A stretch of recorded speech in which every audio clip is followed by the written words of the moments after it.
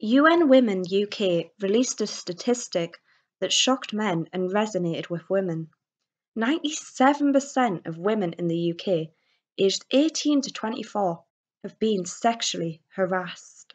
Remember that when asking why we still need feminism.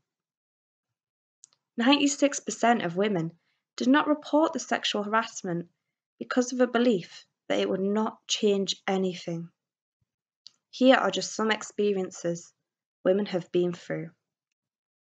I was recorded without my knowledge or consent during sex with someone I trusted, and I only realised because I swung my arm around at the right time. Since then, to avoid it when I'm intimate with anyone, I make sure I can see and feel their hands at all times. I was also by Corn Exchange waiting for a taxi after a night out, and a random man came and smacked my bum. There wasn't much I could do about that, but I just prefer to wait with a friend now. I have to park in multi-stories quite a lot, and my mum taught me never unlock your car door until the last minute. When you get in, lock the door straight away and don't drive until you've checked the back. Anonymous. My story isn't very traumatic, but I hope it helps. I remember being at a Courtney's concert in Liverpool with a friend.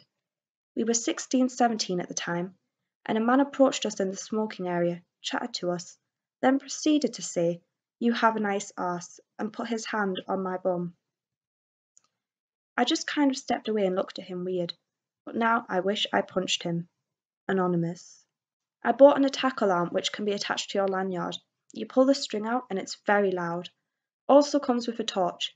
I will never walk home in the dark, especially late, but if I really need to go to the shops and it's dark, I'll carry this with me. Also, the 5-press lock on iPhones to call the police is a brilliant thing to have. It is amazing.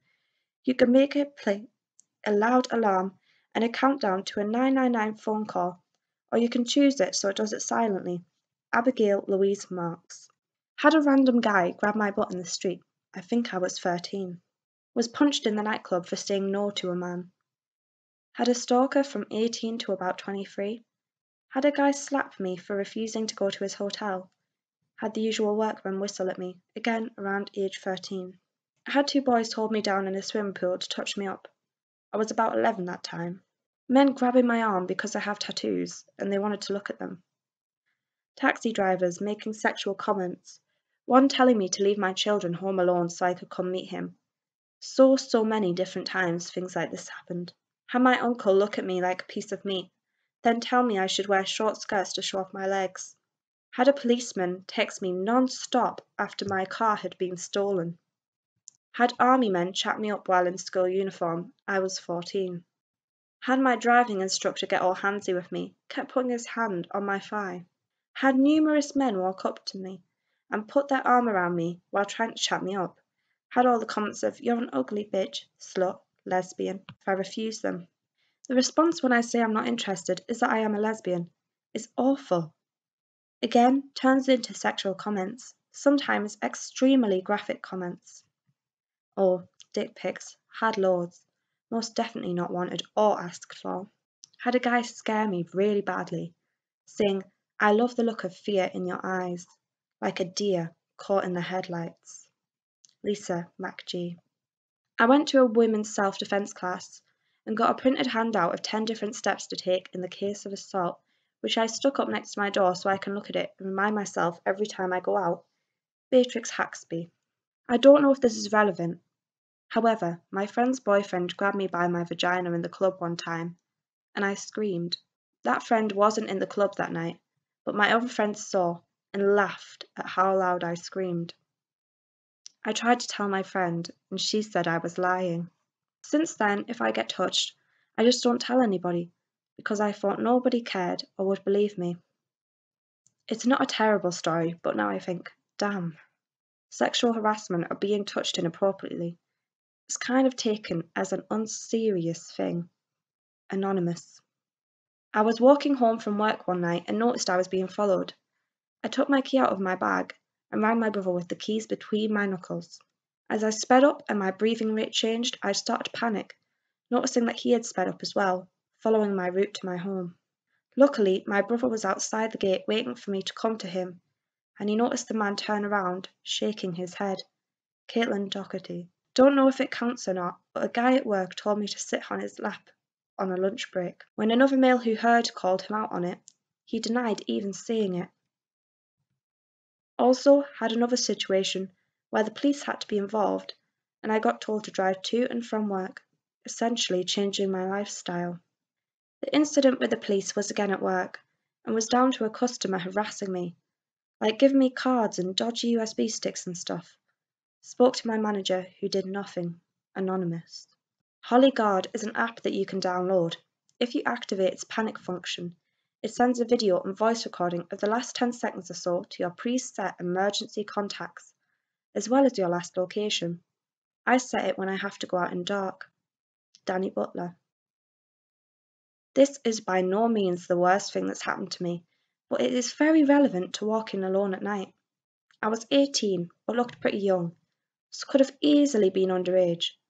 It must have been about 7 or 8 p.m.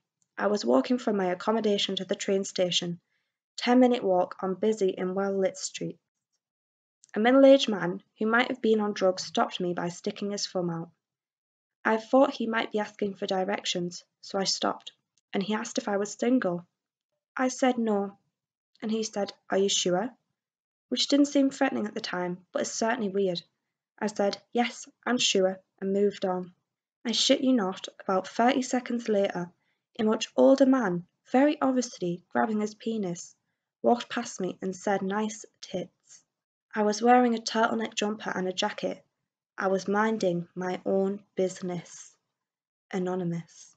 I've recently bought personal alarms for myself and the female members of my family. My mum would usually be very dismissive of things like this, telling me I'm being overly sensitive. But this time, she was eager to have it. I didn't have to convince her at all. Haley would. I had a job last summer and my boss took a liking to me. I was 20 and he was 36. Let's call him Ben. He would follow me around and make any excuse to come near me and say really inappropriate things that obviously made me uncomfortable, but he seemed to like the power dynamic. I didn't feel I was in a position to tell him to stop because I needed the money. One time he invited me to his office just to speak about my life, and once again made inappropriate comments. I thought he was trying to find out as much as possible about me and was worried he would stalk me. One day my boyfriend overheard some managers in the smoking area saying that Ben said he was going to have sex with me. Apparently he had told a few people. A couple of days later I was pulled into a HR meeting where they asked why I had been spreading rumours about me and Ben. I denied all and told what I heard, but they were obviously on his side and trying to protect him. They gaslighted me into thinking it was my fault. I left that day and tried to block it out, but I can't get over how everyone just let him get away with it. I got told after it was his old trick, so he must have done it to other young girls too. This went on for weeks too. And I realised the other day that I've had 7 jobs since I was 13, and in every single one but my current, I have been sexually harassed. When I was 15, 18, my boss was 54-ish. He used to slap my bum and kiss my shoulder and call me baby. I have many more stories when I think of it. Anonymous. I was at a friend's housewarming one night. I got quite drunk and took myself to sleep in my girlfriend's room. A while passed and my friend, whose bed I was in, came in and fell asleep next to me. Moments later, a male friend of ours entered the room and got into the bed next to me. I woke up to him touching and kissing me. I consistently told him no, to stop, and that our friend was also right next to me in the bed. He continued and told me it was fine because she was asleep. I continued to tell him no and to stop, but he persisted. I ended up sobering up really quick and ran out of the room to rejoin the party as I was too frightened to fall asleep if he was still there. Another time, a friend asked to stay at my place, and I stated to him before we got home that I was not going to do anything sexual or have sex with him. He then decided to shove his hands in my pants, to which I responded with, "No, stop." And he replied with, "What? I don't care that you don't shave." Since this encounter, he has tried to make contact several times to ask to give him another shot. He didn't get it for an entire year. He has now stopped contacting me since he has flown home to his country. I met a photographer out one night who said he would like to take my photos sometime. He showed me his professional Instagram with tasteful photos of women. I agreed to model for him a few months after him persistently asking. During the shoot, he made very inappropriate comments and told me how many women he has slept with. He sent unsolicited dick pics after this and didn't use a single photo he took of me. This is just skimming the surface. I have so many stories, it makes me sick. Anonymous. It's not as extreme, but it was enough to set my teeth on edge. I am really new to Leeds, and I also live alone. I was walking up the street to my flat a few doors down, when a man, maybe early 30s, pulled over and got out of his car to talk to me. He started telling me how I must study fashion because I was dressed so nice, and then asking where I lived and what I did, and how long had I been in Leeds, and if I knew anyone here. This was in broad daylight, so I just smiled and was polite and vague, while being hyper-aware that my flat was a couple of houses away and how I desperately did not want him to know where I lived. This went on for maybe 10 minutes, with me trying to leave as gently as possible and him trying to get closer and closer to me to hug him or shake his hand goodbye or something. I just said we couldn't because of COVID. I made sure he drove well away before I went into my flat. I wasn't verbally abused, but I was just so uncomfortable as a woman alone that I knew I wanted to get away and defuse the scenario as quickly as possible. Anonymous. It was around 9:30 p.m. and I decided to step outside my accommodation for some fresh air. I was 20 metres away from my entry gate when a man approached me asking for my number, to which I replied, "Sorry, no," and walked a few steps away. Instead of accepting my answer and moving along, he started insisting that I give him my number and started to get angry when I declined again. I started to tense up and decided to walk away. The man stood in front of accommodation door, so if I had to get back in, I would have to confront him. I decided to pretend that I was going somewhere and wasn't planning on returning to my accommodation anytime soon, but at the same time I didn't want to walk too far since I was new to the city and didn't know it well. I looked over my shoulder only to see that man had started following me on his scooter. I climbed the stairs that were right next to me, which led him to go back to my accommodation door and wait for me. That man sat right next to my accommodation, so I'd have to cross paths with him in order to get back to my accommodation. Not knowing what to do, I prepared myself to move quickly and had the entry card ready. I took the other route and swiftly walked towards the gate, and as soon as that man saw me, he got on his scooter and started coming my way again. My card didn't work in the first two swipes, and he got really close to me, but luckily the card swiped the third time and I entered my accommodation. The man stood in front of my accommodation and looked inside for 10 to 15 seconds before finally leaving me alone. Anonymous. One of the experiences that sticks in my mind was maybe 1 or 2 years ago. My friends and I had gone on a night out, and we were having a great time. We were drinking and dancing and just enjoying ourselves. It was really busy, so I didn't notice a guy coming up behind me. He was pressed up against me, but I just thought that was because the room was packed. I was uncomfortable, but I thought it was only going to be for a couple of seconds until he found space. Next thing I know, his hand was grabbing onto my breast, and I just freeze. I'd had a few drinks, so I was not thinking as straight as I would be if I was sober, and I was just so shocked and overwhelmed that I did the whole wide-eyed stare and my whole body froze. I didn't know what to do or how to react, so his hand just stayed there, gripping me. It was quite firmly from memory, like it was rough, and he leant down and whispered in my ear, "I'm going to ruin your life." It just really shook me because not only had he felt that he was entitled to touch my body, but also what he whispered made me really scared. It gave all power to him, and I genuinely didn't know what he wanted to do to me. For all I knew, he wanted to harm me. The encounter must have only lasted a few seconds, but because my whole body had frozen up in fear, it felt so much longer to me. I was lucky that my friends were right there, because they protected me and took me out, which I hadn't been able to do for myself, and I dread to think what could have happened if they hadn't been there. I had an anxiety attack and was crying with my friends for about 20 minutes. I was so scared that he was going to find me again, and I just felt like my whole night had been ruined and I wanted to go home. My friends wanted to stay, so we went to a different room. I was just so self-conscious the entire time, and was on guard in case anyone else tried to do the same. The next morning, I told my boyfriend at the time what had happened, and after I had recounted the experience, his first question was, "Did you push his hand away?" So I reiterated that I'd kind of frozen in the moment and the details were a bit hazy.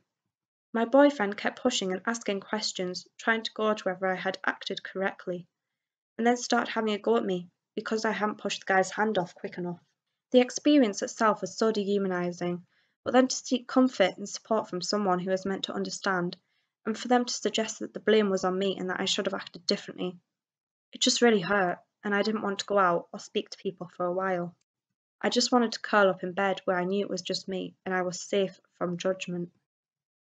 My boyfriend's reaction sent me spiraling into overthinking whether I had acted correctly, and I didn't realize it at the time, but it was a classic case of victim blaming. The fact that I had experienced an invasion upon my body, but it was somehow seen as my fault. It felt like another betrayal. Cat. I was followed through a bus station in the dark by some guy who was bragging about being a photographer for EDL marches. It was dark and there were back lanes everywhere. I kept saying bye, but he kept walking with me in the opposite direction he had been walking before. My bus wasn't coming for an hour, and I was going to have to walk down a horrible back lane to get home. Then I saw someone I barely knew from school and ran up and hugged her and whispered in her ear I needed help. She and her boyfriend watched the guy while I got down this back lane, and he stood waiting for them to leave so he could follow until they confronted him. It was absolutely terrifying. He just seemed really disconnected. Scarlet Isabella. Just had an experience yesterday.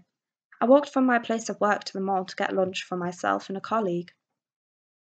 The two buildings are maybe 200 metres apart with a bridge and a polluted stream in between. As I walked, some asshole jumped out at me from the stream and onto the road, shouting, "Hey, nice." This stranger, right in my face. I say hi in as bored a way I can manage and walk on, trying not to react to the heart attack I just got. At the mall, I start panicking. I will have to walk back the same way. I get pepper spray. I walk with my hand on the button, ready to spray and run. I try to walk against the closest fence, so the guy won't see me coming. I see parked police vans, 4 at least.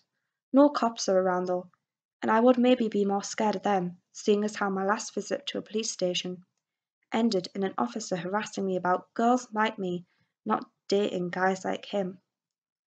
I had been trying to report a break-in. Luckily, the bridge was empty on my walk back. No police and no asshole. However, I will not be walking that way again. Anonymous. At 16, I went into a hotel room with a guy. I thought we were friends. And then he tried to rape me. I screamed until thankfully 2 men who worked at the hotel entered and proceeded to help me and called the police. Sadly, not soon enough, but I'm still very grateful as he was very aggressive and threatening. At the age of 17, my ex-boyfriend told me I was invited to a party with his best friend, who I got along with also, so I didn't expect anything to be weird. I then had a few drinks and passed out in the spare bedroom. I woke up to his fingers inside me. Didn't call the police as my boyfriend didn't want me to. Just before I turned 18, my boyfriend broke my ID, so I couldn't go up to town to celebrate. This was the start of recurring abuse, which includes stalking and beating, and eventually led to me being drowned in a lake at the local park. He kept me at the park for 3 hours during the night, so no one was around. I tried to escape by saying I really needed the toilet. He was holding me for hours while screaming and repeatedly hurting me.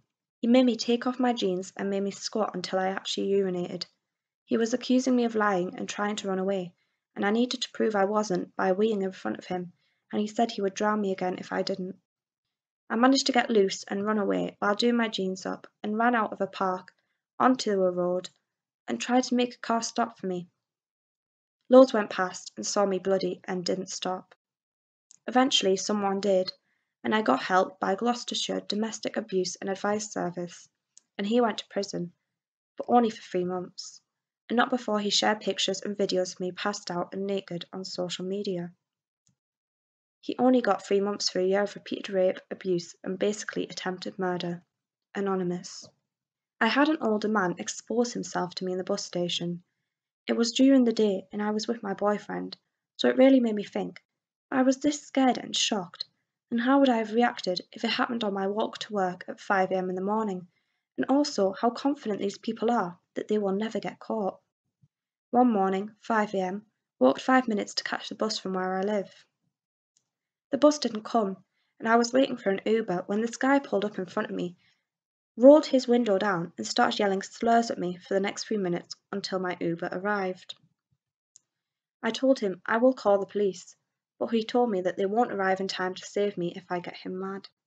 I can't explain the fear I felt as I was convinced he would attack me, but I was already too far from home and by myself. I moved towards a CCTV camera and hoped for the best, which is something I don't wish on anybody. It was just 3 minutes, but felt like an hour. Third story happened back at home. I was waiting for a friend at a bus stop at 6 p.m. It was kind of dark as it was winter. I was approached by a man who for 15 minutes asked for my Instagram. I finally gave up, knowing that he would not leave me alone and I could always block him later. He finally left, but before that he force kissed me on the lips and all that. I was disgusted and upset for the rest of the night. These are just 3 more recent events. Sadly, like most, if not all women, I have more. Anonymous. I was 13 and I would ride at the stable and work there. I didn't have the best home life at the time, so the stables were my safe place. There would be other people there too, like some younger guys and girls. However, there was this one guy who was in his 30s. I don't think he was all there. However, he was aware enough to know that what I'm about to say was wrong. I was in the kitchen alone as everyone had gone out to ride. However, this guy was still there, so it was just us. I looked behind me and he was there in this tiny kitchen, very close to me. He hugged me from behind and rested his head on my breast, and I've also missed out a few other details. I completely froze and didn't say anything at all. I then caught him looking at me and staring at me, and that safe, amazing place I would love to go to quickly turned to an unsafe place just because an older man couldn't help not invade my, a 13-year-old's, space. I never went back and didn't tell anyone. I thought it was all my fault. I thought it was me that was in the wrong place at the wrong time, and that I just simply should have worn something else. It was a hot summer's day, and I was literally wearing a dark polo shirt. I was literally 13, and I blamed myself. That was the first experience that made me afraid of men, because I realised how easy it was to get away with things like that. Now I stay very aware of my surroundings, and I try and keep to myself. Regarding being catcalled, I just give disgusted looks, or tell them to fuck off, to be honest. But it really depends on the situation, as I wouldn't want to get myself in more danger. Anonymous. In 2018, I broke my arm and leg. As I have dyspraxia, I had to use a Zimmer frame instead of walking support sticks. My leg brace was too thick to wear trousers over, because I'm quite large. Men would regularly try and look up my skirt, which showed more than it normally would have because of my position, hunched over the frame. When I started to heal, I went to King's Cross without my mum's support for the first time. I was going up the escalator, and this man got on the step next to me. He started saying, "I've got a sickness," and I was like, "Are we disability bonding here?" And then he continued, "All the women I've been with tell me I'm insatiable. I'm horny. I'm always so horny. Fuck me. I want you to fuck me." I was taken aback and silent for a second before I screamed loud enough for the people at the top to hear me. He ran away from me. A man at the top of the escalator told me to be quiet, and I shouted at him too. A woman going down on the other escalator was the only one to ask if I was okay. I went straight to the police and filed a report. They could have caught the guy in 2 minutes if they wanted to, but they didn't. I never heard back from the police even though I gave my details. I've been sexually harassed more times than I can count, even though I'm not conventionally attractive. I know that it's about power because I've never experienced sexual harassment as bad as when my disabilities became visible. I don't wear my leg brace anymore. I just don't go out if I need it. I don't use my walking stick. I don't allow myself to look disabled because it makes me look vulnerable. I have more incidents, but I wanted to share this with you. I carry around skin dye spray now, a kitty knuckle brace keyring, and I had to have my male friend meet me on Sunday after my midnight library slot. Danielle Grayman. I work on a bar. The experiences are limited to your imagination only. However, on one particular occasion, I refused to work until someone was removed from the bar. The manager's response at the time? I'm pretty sure he's gay. He's harmless. Because that's a valid excuse among men apparently. Megan Newton.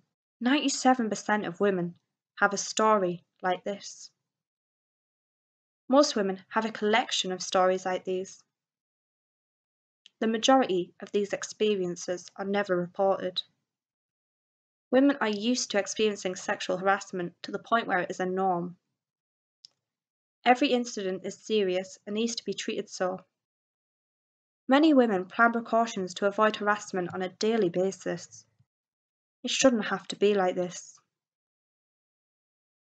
There needs to be a change in our society. Sexual harassment should have never become a norm. Don't accept it. Do what you can to fight against it.